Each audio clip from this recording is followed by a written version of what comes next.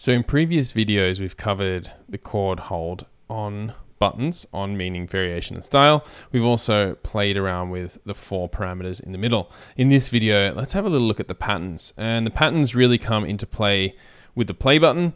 So if we dial in the pattern button, we now see 1.1, and that's going to give us the first preset.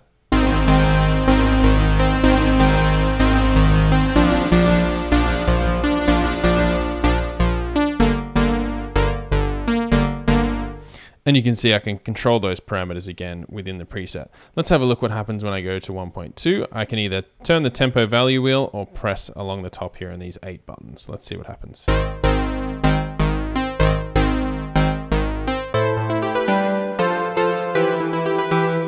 So let's press the button instead up here. So 1.1, 1.2, 1.3.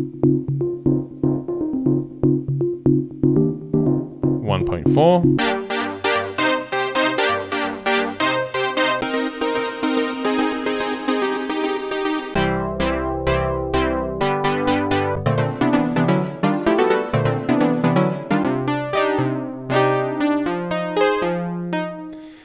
Right, so I can either use that tempo value wheel or the buttons at the top, and I can keep going through into 2.1, 2, 3, 4, 5, 6, 7, 8. But once I get to 3.1, I've got nothing.